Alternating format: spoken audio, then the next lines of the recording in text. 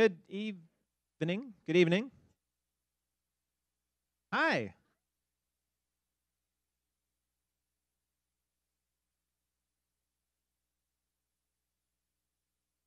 Welcome to Matter.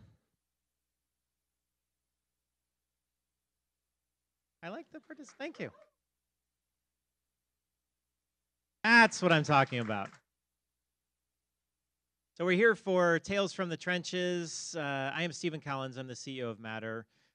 For those of you who have been here before, heard me introduce these, you know this is really my favorite of the events that we do because we really get to hear some of the stories underneath some of the great successes in healthcare entrepreneurship and healthcare innovation, and tonight is going to be no exception. We have guest Mark Thierer, who's really one of the most successful healthcare executives in the Chicago area. You'll hear all about his story, how he got started, how he built Catamaran, sold it to United Health Group, and a lot of the interesting, fascinating details along the way. Our interviewer tonight is Jeff Aronin, who happens to be co-chairman of the board of Matter, and I've known Jeff now for 7 years, 6, 7 years, when we first started working on this, and he was co-chairing Chicago Next, the mayor's council on technology and innovation, and we were really thinking through how to make Chicago the best possible place that it could be for healthcare businesses. So we worked together to put this place together. I got to know Jeff, and for those of you who don't know Jeff, he's arguably the most successful healthcare entrepreneur in the Midwest, and certainly one of the most successful in the country, if not the world. I'm serious, don't laugh. I'm not just saying this because he's my board chair. He started in the pharma industry, kind of rose up through the ranks, and then left to start a company called Ovation, which he sold for, it was a good return, worked at Lundbeck for a little while, and he now has about 6 companies that he's building in a range of different disease areas, and continuing to innovate and get drugs approved to treat some of the most challenging conditions. So it's been interesting getting to know him and work with him, and very excited for this interview tonight. So with that, Jeff, take it away. Can everybody hear me?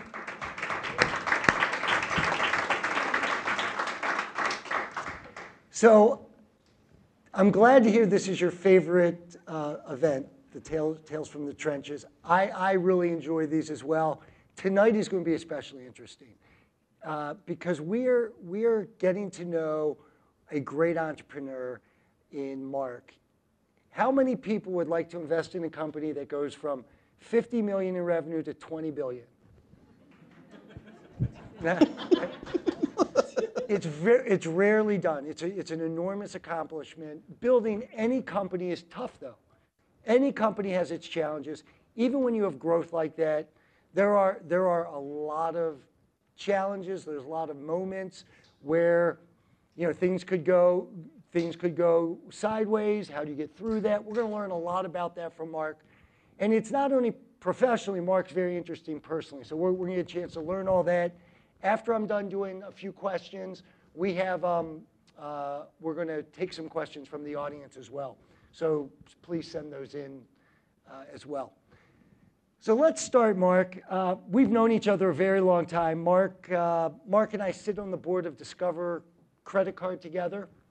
And we also have known each other probably for 15, 20 years professionally. Mm-hmm. So, and we're friends, so it's going to be a great opportunity. Unfortunately, it means I know a lot about you, so we can ask you some really hard questions. Well, we put the curbs on the road, and you know where not to go, right? Right. So why don't we start with personally a little bit about yourself. Your background's very interesting. You're from a small town. Why don't you tell everybody about yourself? Okay. Well, it's great to be here. I think Matter is a phenomenal place, and I see a few very familiar faces, getting to know some of the companies here. So I was born on a farm in Iowa. We still own it. And we raised soybeans, corn, seed corn, and hogs. And it really stunk there. But we still own that farm, and somebody else takes care of it. But I'm very proud of my Midwest beginnings. So I'm married. My wife, Nasreen, has spent a bunch of time here at Matter. And she is an entrepreneur. She had a 20-year run at Motorola. She then spun out and built her own company named Revenue. She sold it to a private equity firm 2 years ago, right about when we sold Catamaran to United Healthcare. So she's very accomplished. She wanted to be here, but she's at our place down in Florida, so I can make stuff up. This is going to be good. And then we have two kids. Stephanie is 28, and we just sent her back for her second year at Duke. She's in the MBA program, and she spent 5 or 6 years at United Healthcare, actually, well before they bought our company. And then our son Jonathan works at Optum. He's in the data business, and so we get to see a lot of both kids, and we're very blessed. That's the ultimate scorecard, you know, when you take a look at your kids, and the rest of it's interesting, but that's the ultimate scorecard. That is. Your wife did a good job. She did. So professionally, and you went to University of Minnesota. Right. Professionally, you started out with IBM, not a healthcare company. What were you doing at IBM? Well, I was at the University of Minnesota, and IBM had a big location in Rochester, and set out in 1982 the normal resume drill, and had a bunch of different things. So I signed on with IBM as a buyer in manufacturing in the Rochester plant, and then within 6 months they asked, this is back when they moved everybody all the time, they moved me to Florida for the PC business, and I was down there as a very young first-line manager and kind of started my career with IBM. And it was a lot of fun because they really train you. Back then they trained you a lot as a manager, as a salesperson, and all the rest. So after a couple years in Florida, I got a chance to move into healthcare with IBM in 1985, moved out of Boca Raton, and that was kind of the beginning of my healthcare run. I was in the healthcare vertical here in Chicago and calling on hospitals and healthcare providers and manufacturers like Abbott and Baxter, which is ultimately how I got introduced to Caremark. Yeah. Right. And then you transitioned over to Caremark. What did that look like? Why, then you went directly into... Well, it was interesting because I'd been 10 years with IBM, moved all over the place. They'd moved me down to Boca, and then they moved me to Indianapolis, and this is what they did. But I was going to have to go to New York, just had gotten married, and that was the executive track, and it was just not going to work. So I think this is interesting because this will happen. There's a lot of young people here. In your career, you'll make 3 or 4 big changes. You might make 5 or 10, who knows? But you make these decisions, and this one I made thoughtfully. So I did a lot of work. I thought about healthcare. I kind of mapped out my strengths and what I wanted. I knew I wanted to be in Chicago, raise a family here. I didn't want to move all over hell. And so I kind of mapped out some choices, and I actually proactively ended up getting connected with Caremark, reached out to the CEO, kind of talked to her people and said, here's what I've heard you need, here's what I bring, and we kind of got married. And from there, it was a good ride. So that's what kind of fueled my transition. It was kind of a life change to move from technology into healthcare services. But one of the things that you did that I tell entrepreneurs is, even if you're an entrepreneur, get training from a big corporation is often useful. So you had IBM and Caremark as training grounds. Absolutely, and at IBM they trained you to be a manager. All this stuff is trainable. Trained you to be a leader, very trainable, and I encourage you to find a way to get yourself sharp in that area. Stealing shamelessly from people you respect is a good way. But train me as a salesman, train me as a manager, a lot of training at IBM. And then at Caremark, it was much more industry-specific stuff, still a big company. But I did a lot of different jobs while I was at Caremark. I probably had 5 or 6 jobs in a 10-year run. And at the end was kind of the number 3 operating executive in that structure. And at that point, I had done sales. I'd ran the marketing operations, strategy, M&A, and then our industry relations, which was interacting with the pharmaceutical industry. And I did that for several years. And so I kind of got a 360-degree view of the pharmaceutical supply chain, including the customers who bought these services.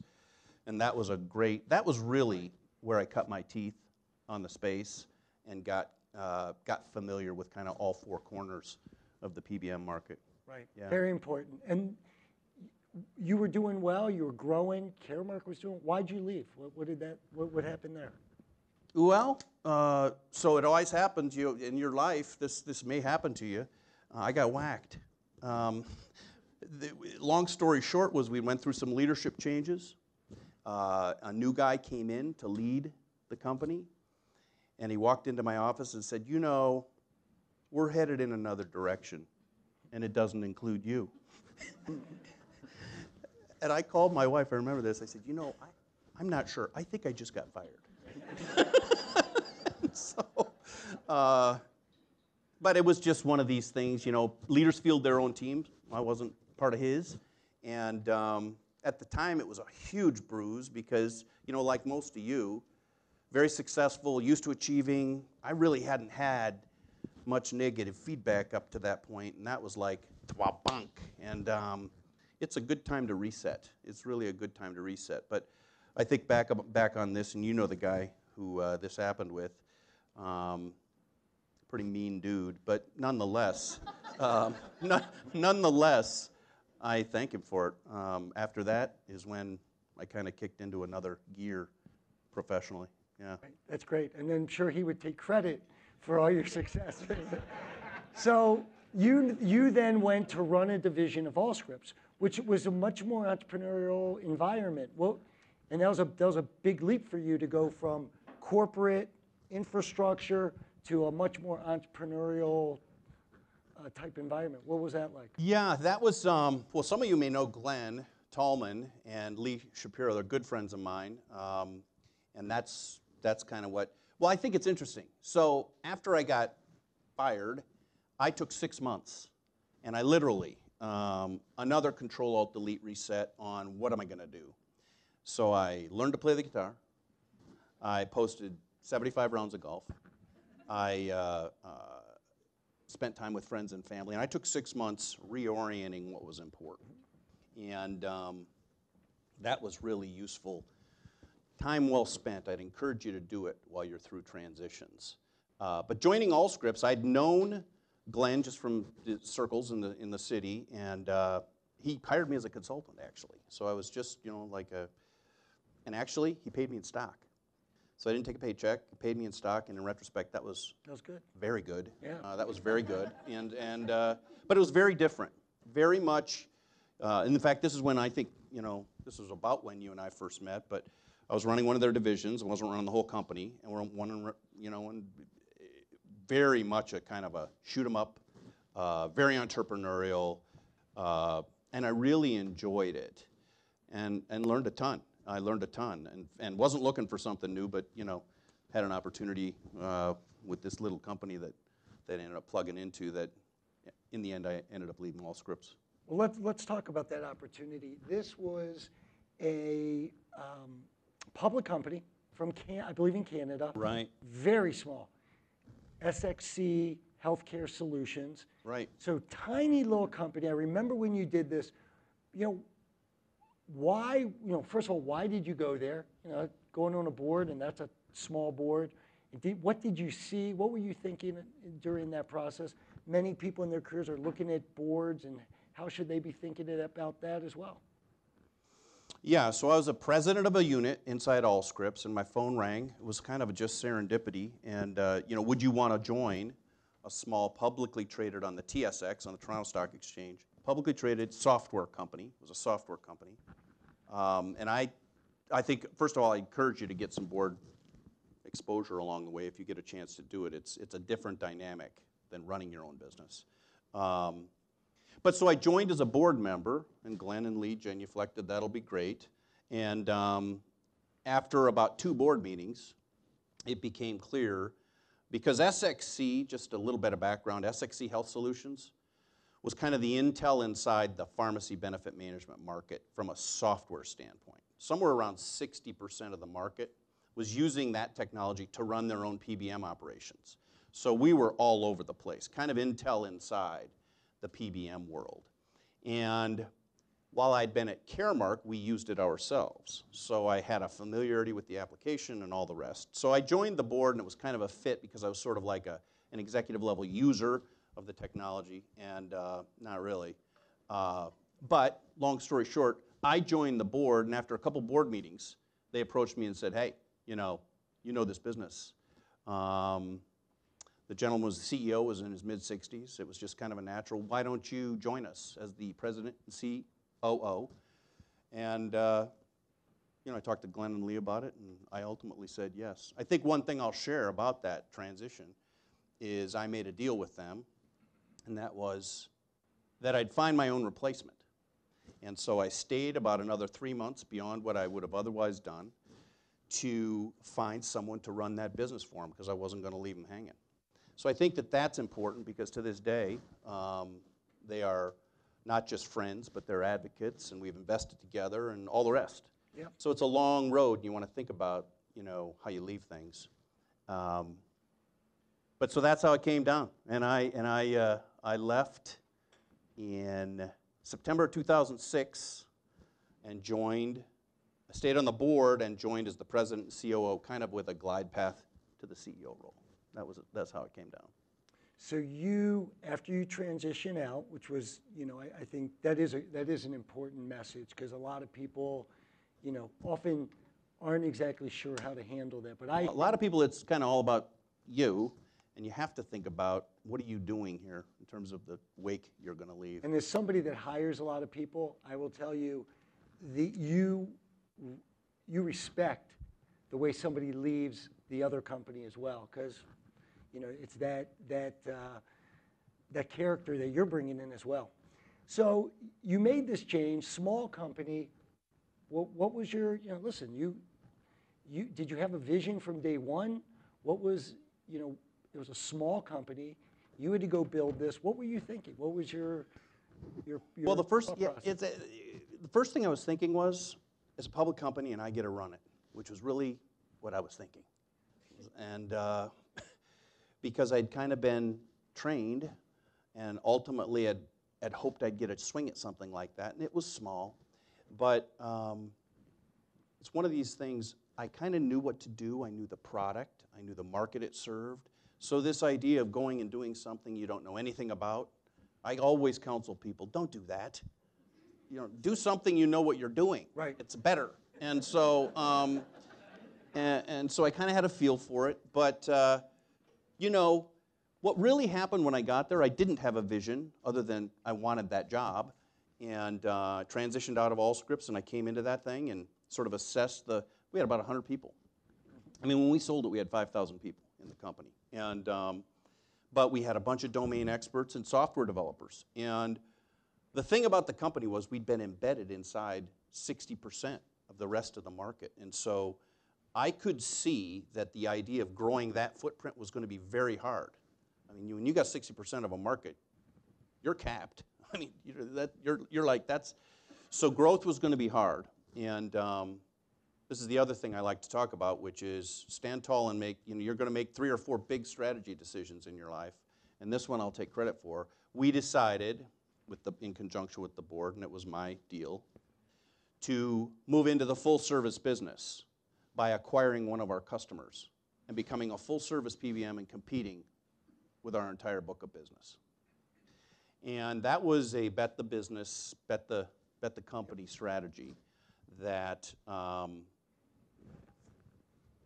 it was the spark that started the whole thing. And it was the reason we were able to really scale that business. That was a big bet, and it's the one biggest bet that I've made that we got right. Right. Well, first of all, I think it's important to point out you were strategic in some of your career choices, but you're opportunistic in others. Very much. This was an opportunistic opportunity or process where you said, you know what, I don't know exactly what I'm going to do, but I know there's an opportunity and I know I'm prepared in my career to do this. Well, you've done that 4 or 5 or 6 times with different therapies, so that's what happened. So when that's fantastic. You now are in a role, you see an opportunity, and you made this bet. Now, doing that sounds brilliant at the moment. Like 20, you're looking back on time, it sounds like a great, but at the time, I'm sure you had board members and employees telling you, hey, Mark, wait a minute. We're competing now with our customer. We're going to get killed. How did you manage that, different environment that you were dealing with at the time? One of the guys who helped us with some acquisitions is in here. I don't know where John Phillips is, but I saw him, so he'll know this. So the CEO didn't want to do it. He was a software guy. Why in the world would we do that? We're making 40% margin on the software. We're going to have an exit. I'd like to sell the company. And so we had this bifurcation, and he'd seated the board. So we had this parting of the ways. And ultimately, I'd had to say, look, this is about the business. You cannot grow it. I'm here. I'm going to recruit talent. And this other dude's going to have to go. Really, is how it came down. And the board, so we forced a decision. And the board said, we're headed this other way, this other path. And so that was a little bit of nail biting, because none of us like conflict. You don't just look for that. But getting everybody around on that decision was a lot of work, especially the customers who were wigged out that we were now going to compete with them, and we had their crown jewels right here. I mean, every time they wanted to make a programming change to their core application, they'd come to us. Right. And then they'd be responding to RFPs in the marketplace with us in the hunt. We were in a really strong position. After you did it. Because where were they going to go? Right. And so we took full advantage of that. And while we did, we treated these customers with total tender loving care. Never gave them a reason to think we were cheating them. Always were very competitive. We just were better than them because we knew how to drive the car at a whole nother level because we developed it. So that was difficult too. But over time, and I met a gentleman here from Morgan Stanley, and finally we got the sell-side analysts starting, after the stock started to move, we got the sell-side analysts understanding what we were doing. But there was, every contingent needed to understand what the strategy move was about because it had a lot of people scratching their heads. Yeah. Anything in a competitive environment, when you make a change, it's tough. Oh, it's yeah. a challenge. So you were doing, part of your strategy was acquisitions. And let me tell you, acquisitions are tough. When you do one, it's really tough. Everybody's on board. Two, it's even harder because now you got more going on. Three, so you did 8, 10? We did a dozen. A dozen? So you did a dozen acquisitions. How many worked? How many didn't? What was the ratio? Well, this is the thing. What's just you would think, oh, you did a dozen acquisitions. You had a couple whiffs. We didn't have any misses because we were buying. Think about this. We were buying our customers. We knew the decision makers. We knew their people. We knew their application. We knew the claim count going through the engine. We knew them almost as well as we knew ourselves. And then we took their applications, and we basically would buy these firms, put them on our frame, and there'd be low execution risk. There was no core system conversion. So the execution risk that comes along with most acquisitions was non-existent with us. And we never strayed very far off this map. We stayed right on this thing. We were relentless about it. So we didn't have any misses. And some of these were GAAP accretive in a quarter, which is unheard of. Unheard of. Unheard of on public company trading and doing M&A. So you made it easy for your colleague in the audience.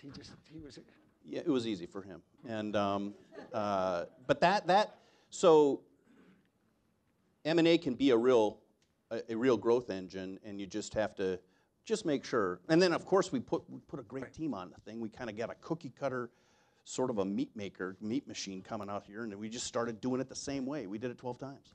That's great. Yeah. That is a great track record. So if you're able to do that, you're growing, business is growing, market value is growing. You ended up selling to the world's largest healthcare service provider. Why did you do that sale? What was your thinking behind that? Well, it was so much fun building this company. We built it into, so the metrics at the end were we were doing $20 billion, just under $1 billion in EBITDA. And that was up from $10 million in EBITDA in 2005 when I joined the board. And so it was kind of a wacko growth curve that really, I I don't know if I've seen anything like it out there. It was kind of a 50-fold shareholder wealth accumulation drill. But you know, what was your question? Why would you sell? Why would I sell? Oh, I didn't want to answer. You had your dream job, your CEO, public company. Well, this is funny because we didn't want to sell. And it's public news, so it's you can read it in the S4 and the filings. I decided, we were number 4 in a market.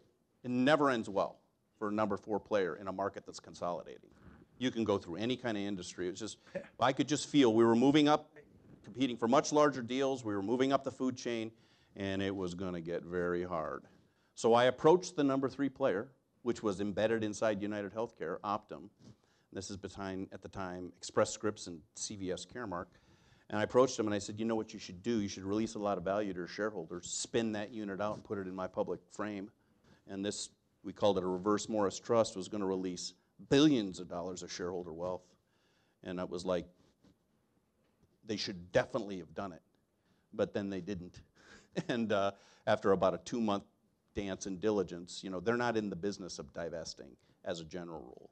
Right. And they kind of turned it around on us, and they acquired it. So I wasn't looking to sell the company. But I knew we needed to get scale to compete at this next level. And by doing it, we kind of created a oligopoly of the top 3 players, each with roughly, call it 20 to 25 points a share, give or take. So that was good math, and it totally worked. And that, in the end, is why we sold. Plus, we got $13 billion for it. Yep. That was the other reason that we sold, because our Good shareholders did very well. Right. And you know, look, ultimately you're working for your shareholders. Yeah. And you need to do what's best in Absolutely. So you did then, you went from running the company to running a division of the world's largest healthcare provider, Right. Service provider, and that was a whole different change for you. So now you're CEO of Optimum Express. Yeah, and that was a big change. And so, you know, United Healthcare is north of $200 billion market cap. It's a $200 billion revenue business. Half of that is in the services business called Optum. And on the run rate this year, about $70 billion of that is Optum Rx. And so I was running the Optum Rx unit as an operating unit inside Optum. And what was that like? Well, they signed me on for 2 years and made it very interesting to do that. So I was still wanting to work. I still want to work at some level, not too hard. But what was it like? It was a clinic. There's no accident that they are 4 times the market value of Anthem or Cigna. You put Cigna, Anthem, Aetna all together, they don't equal the market cap of United Healthcare. And it's because at the top of the food chain, that is a unparalleled leadership team that is an academy in healthcare, Right. in my opinion. And it was fun to run with those guys because they're very good at their work. They are very good. And it was a whole nother set of calisthenics. It was weird having been, you know, I had 5,000 people. They have 250,000 people. And it was weird to come in and, you know, I wasn't running it. So that was an adjustment, but they didn't really crowd me very much because it was another integration, the kind of which we'd done 12 of. Right. Which is why they asked me to stay to do it. And then I trained the new guy, and I was expecting after the 2-year run to move on, and it came down like that. But I learned a lot, and would just say that if you ever think about a large company opportunity, you know, go to the best in the business, whatever your space may be, and learn from the best in the business. They are the best in the business. There's no doubt about it. It's an impressive thing you made it 2 years. Most entrepreneurs usually don't make it. I slowed down pretty much after that first year, and then that last 6 months was pretty slow. Great. So what a run! Just an incredible run that you had building that, transitioning it, remarkable. Yeah. So now you're done. You look back, think about, you know, what's your leadership journey been like? What would you tell the audience about leadership and your journey and maybe the mentors that got you there? Could you talk a little bit about that? Well, this is something that, I mean, I saw a couple of folks, David and a couple others who actually worked with me during this time. So they know this is not just like charts or some spiel. I really do believe that, like the wealth that you've created at Marathon and now at Paragon, it's a leadership drill. So I'm a big believer in what do leaders do, what's your shadow, how do you cast it, and then how do you run the business. Right. So I'm an operator. I was always working hard to communicate a strategic vision, and then working hard to make sure we had 4 or 5 things we were working on. I was never the plumber at the bottom of the pool, but I could go there. Everybody knew I could go there. And just this setting of direction, most of the leadership tutelage I got at IBM, which at that time was kind of a leadership academy. But I did latch on to about 5 or 6 people who had the courage to tell me the truth all along the way. You know, they're not going to believe your BS anymore. And they would tell you, here's what you could have done different, could have done better. And so I just encourage you to build your own little cabinet and get people who will tell you the truth, not what you want to hear. And I still have those people in my life. And I was sharing a story not too long ago about some really tough feedback I got from an old salty dude who's still part of my cabinet. And this is what really can help you. This is really what can help you become a better leader. So, look, I think it's just working very hard. I always believed in leading from the front, be in the market, not in your corner office, be connected in your industry, and you have to be an expert. You know, people want to do business with experts. Right. And, you know, it's like you in your space. I mean, you know, you've got to know the score. And I did. I was very close to the flame. So, I don't know, not a very elegant leadership mantra, but that's how I did it. No, listen, I think it sounds like you were hands-on, you had good people, and you dove in where you needed to dive in. Yeah. And you know, it wasn't a style where you were in the corner office dictating. You were actually out there, and I think that's important. Yeah, I was, and I enjoyed it. So are you know, I like it that you had, you know, I say the same thing. It's important to have mentors in your career as you're building, people that will tell it to you straight. Are you giving back? Are you mentoring? Are you helping as you've thought about these next steps of your career?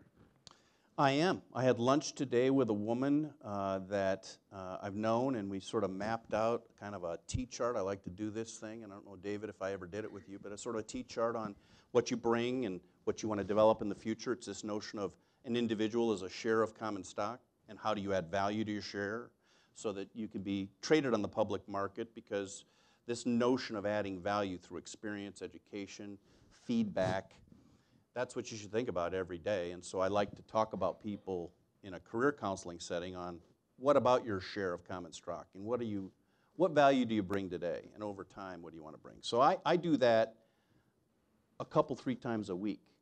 And I get people, mostly from my old company, who knew I did this. Hey, would you sit down and spend a little time and talk about my career?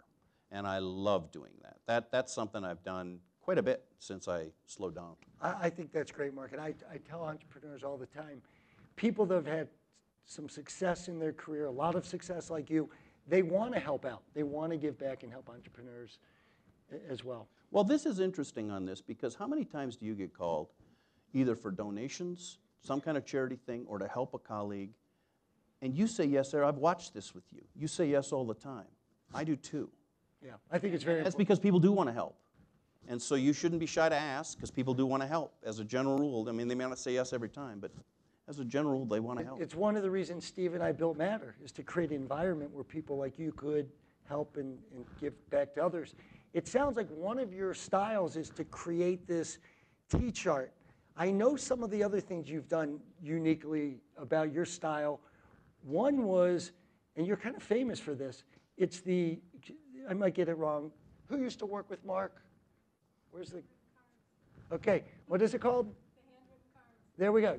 I think it's called the Mark Thierer Amazing Sticker Cards. Yeah. Mark, can you tell us a little bit about that? Yeah, this has kind of become a little bit of a trademark, which I think you should have a trademark. And it could be anything. Maybe you like to go out for beers, and maybe you like to whatever your thing is that you want to connect with people on. But this is, so I probably have 50,000 stickers at my house. And I collect them. And I have stickers for food, pets, countries, sports. You name it, I got a sticker for it. I got a sticker for everything. And what I like to do is I like to send them to people. I find a cool card, as an example, you closed a big deal, or you had a baby, or you successful in a huge project. And so what I write in it is what's important. But I always take I get some pictures, and I assemble some stickers, and I do little captions. And so it kind of becomes a little bit of a scrapbook that shows up in your mailbox. And I still think people like to get letters. And so I've probably done 500 of these along the way. And they take about an hour or two to build. And I have typically pour a glass of wine and light a candle and laugh.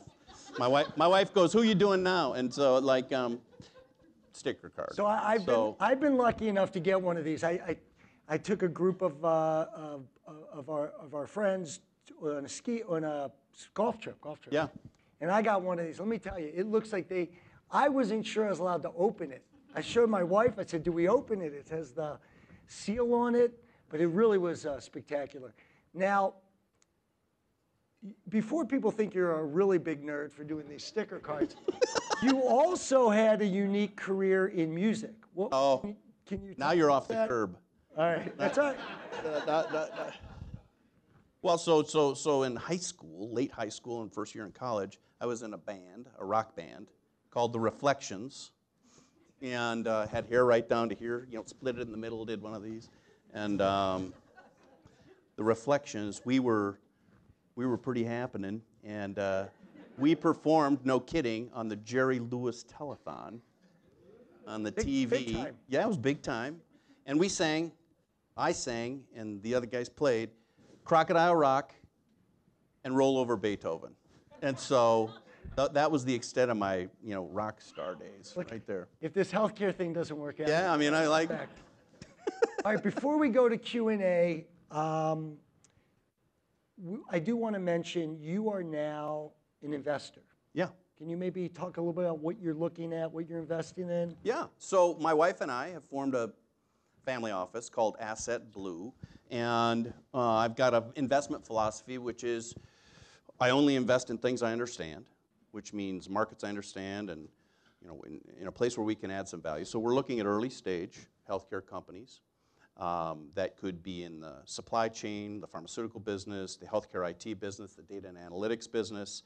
But it's all healthcare, and it's focused on platform businesses. My wife's business was a platform business, software as a service, marketing automation business, and so she's got some folks in our family office that she brought. And so we're looking to deploy capital in those areas where we kind of know we can create value, either through introduction to customers, introduction to investors, introduction to exits ultimately, and how can we shorten the cycle for value creation and take the curve up and make them some money. So that's kind of what we're looking at doing. We've made a few investments so far and talked to a number of people in Matter, in fact, along the way. So it's been good. That's great. There you go. For Matter entrepreneurs, it sounds like Asset Blue, correct? Asset Blue. Asset Blue is open for business. So I got a few questions that you've submitted, and I'll go through. It looks like there's a lot of similar questions. Why don't we start with Mark? A lot of people want to know, look, you're certainly an expert in the PBM area, and it's been in the news lately as an area with a lot of change. What do you think of the future of PBMs, and how would you look at that as an entrepreneur? Yeah, I was talking to the gentleman from Morgan Stanley. I got a very weird call about 5 or 6 weeks ago, and it was from a guy named Adam Bowler, who runs the innovation office in CMS. He said, "Why don't you come and spend a little bit of time as an ex-industry executive, and you don't have a dog in the hunt. We want to just bounce a few things off you." And I said I'd be happy to, so they gave me a date certain to come, and it was like 3 or 4 weeks ago, whatever, and I went at a prescribed time. And Alex Azar, who runs Health and Human Services, Seema Verman, who runs all of CMS, the gentleman who runs all of Medicare, Adam Bowler, and a couple, 3 of the architects of what's going to come down in the coming weeks and months. We're all there, not to ask me what to do, but to pressure test on what they've decided to do. And they're going to effectively and this I can share because if you do a little Googling, you can get there. They're going to effectively eliminate rebates for government-sponsored programs. For Medicare and Medicaid, it will be eliminated. It may be moved to the point of service or totally eliminated, so the gross price in pharmaceuticals will be net price, and the pharmaceutical industry will agree to price that way. There are a bunch of associated other tactics that the government is taking on, all with one thing in mind: deliver on Trump's promise to lower drug prices. So this is going to be another one of these. He's going to stand up and he's going to take credit for lowering drug prices in the United States. And so I think that in the short term, there's going to be confusion and some chaos. I think in the long term, it's a very resilient industry. And if you're on the side of cost savings in the industry, you're in a good place. So I'm a big believer in the innovators. Nobody has anything to do unless you're bringing new drugs to market. But then I do think there needs to be a channel to keep the pharmaceutical industry and the companies honest. And I think that is the role that PBMs will play. They've morphed over the years. They're going to morph again. And these are going to be some big changes. I don't think the marketplace fully appreciates what's coming down the path. And it was just phenomenal to be in the room with them because they feel like they have kind of unfettered air cover. And they can do, they're not worried about the blowback, the political blowback from the seniors or anybody else. They're just not worried. They can go execute and do it. They just have air cover all day long. And That's great. whether you like, it's separate from the politics, that's new for government. That is totally a new mindset. And so that was a fascinating meeting, and there are some changes that are in the short-term pipe. They're going to come. That's some great insight, Mark. Very good. And along those lines, you have several questions asking, how would you think about the healthcare industry for entrepreneurs today? I think it's the most target-rich environment you could ever hope for. And you're a great example of it with these, placing multiple bets on molecules, a lot of them neurology-based therapies. You've got a great track record that way. But that's just one segment. The pharmaceutical segment is just one segment in a north of $1 trillion industry. I think the opportunities in data analytics. I was talking to a gentleman here with software as a medical device, no longer taking pills, but taking a prescription that's actually driven through an interaction, changing your behavior and creating a medical outcome. This is going to get paid for by insurers, and you don't ingest a pill. Think about that. So I think the opportunity because still, healthcare is a mess, and it's totally inefficient. And, we could go on and on and on, but all that creates opportunity for entrepreneurs. And one thing I'd like to say is you don't have to do the whole thing. If you just solve a component of the problem and you can prove it, you'll get paid.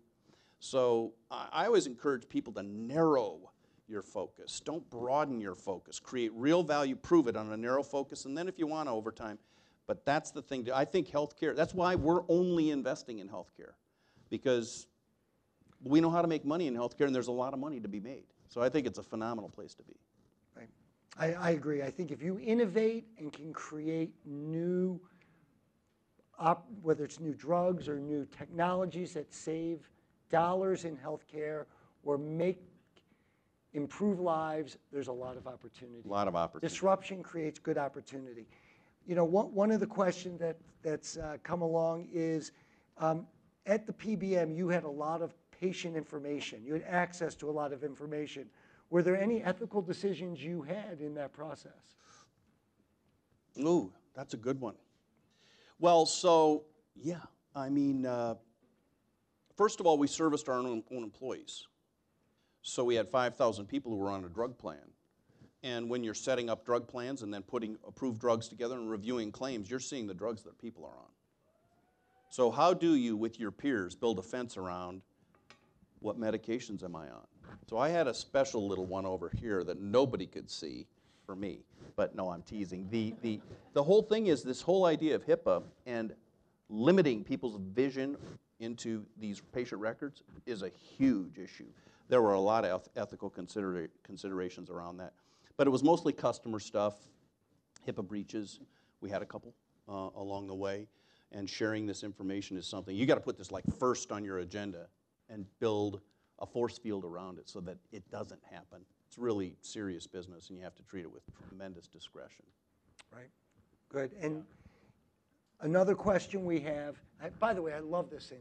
These questions, this is a great audience. These questions just keep rolling in. It's hard to keep up. One of the questions is, what's your favorite business book? My favorite business book? Oh, gosh, let me just think about that. I like putting Mark on the spot. Well, I mean, I was just devouring them. Now I'm reading pretty interesting novels. But my best business book, let me just think about it. I don't have one flying into my brain. What was yours? We could come back to this. What about you ran a dental company prior I did. as interim president? Yeah. We didn't talk anything about that, but it was one of the largest dental companies in the world. How'd that come about, and what was your experience? Yeah, it was a fascinating. So when I came out of my deal with Optum, and that was September of 17, I got a phone call in October of 17 from a former board member at Catamaran. And he said, "Hey, we've got a situation, and we're in a transition. They'd had some issues, some structural issues, and they took the chairman, the CEO, and the COO out one day and plugged me in as interim CEO. And so I hung out from about October of 17 till about end of January while they recruited a new CEO. And it was fascinating. The dental industry is fascinating. These guys at Supply Clinic know it 10 times better than me, Scott and Jacob. But it's a very fragmented, really kind of behind. It's behind the times relative to supply chain, and the technologies that go in your mouth aren't behind. Everything else is. The distribution model, the pricing model, there's so much money in the space. So it was fascinating. I loved it. And we recruited a new CEO. He got installed, and when he was installed, I unplugged, and I look back on it fondly. It was fun. Fascinating space. Yeah. That's good. When a lot of questions are revolving around entrepreneurship, and I get, a lot of people, I think in the audience either have been or are entrepreneurs. One of the questions I'd like to end with is, what advice would you give somebody who is now beginning their career as an entrepreneur or in their career as an entrepreneur? What have you learned? What are kind of those core pillars that you always go back to when you're building a company or thinking about the space?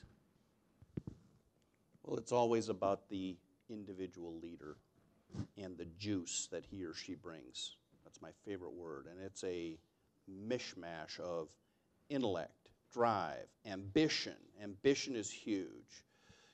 Charisma, juice. You can make things happen with and through others. So that's the first thing I'm looking for as an investment, criteria. How much juice does the leader and the leadership team has? That's the first thing. The second thing is, do you have a track record, and can you get it done? Because, you're a great example of this. It's one thing to be all those things. It's another thing to create value and really get it done. So can you finish, and do you just work your rear end off? And do you have the full suite of capabilities to do it? Then can you field a team? Because that was the one thing we didn't talk much about, but this notion of fielding a very strong team, you just can't get it done. The multiplier effect comes through others. And so my advice is think about the shadow you cast. Do you have a lot of juice in your own way? There's lots of ways to concoct it. Are you surrounded by phenomenal talent? And will you work your rear end off to get it done? I mean, it's not really magic. It's some mix of all those things. I've seen in your career, Mark, you have been able to recruit great people, and people follow you. I think that's a very important, as an entrepreneur, you need people to follow you to go build. The other thing I've noticed in healthcare for this group, one thing Mark talked about is, look, in healthcare as an entrepreneur, it's usually an older entrepreneur because you're degreed. It's more complex than just building a website or a technology. So you really need to it's a more complex industry with so many different factors. One of the things you did that really stuck with me tonight is you worked in the organization, you worked at the customer side, you worked at the PBM side, so you really understood what all the people were doing before you became an entrepreneur. That's really true. And all throughout my career, I worked at being an expert, no matter what the job was. But I either went and got trained, or I got smart with somebody next to me, or I just really worked hard at becoming an expert, because you have to know the answers. You can't just take people lunch, be good looking. It just doesn't work. You have to be an expert. And I worked at that. But then this finding the right people is huge. And then the last thing that I look back and I really feel good about is you have to spend the time to win hearts and minds. And that's one-on-one. It's hand-to-hand combat. You have to learn the dreams of your best people, all of your people if you can, but certainly your best people. What are their dreams? What are their hopes? What's their world all about? And that's what sticker cards were. They're a version of reflecting on the dreams that you might have. And so one of the things I feel really good about is we had a great run, and a lot of those people bought lake homes and paid for colleges and all the rest. And I feel great about that. I look at that, and it was kind of a hearts and minds drill. So remember how to win hearts and minds as you build your businesses. It's the thing that lasts really actually the rest of your life. Well, listen, what a great place to end. You've done great things in your career, and we're very lucky to have you in Chicago, to have a great entrepreneur, a great leader who has done so much. And thank you for spending the time here at Matter. And thank everybody for being a great audience.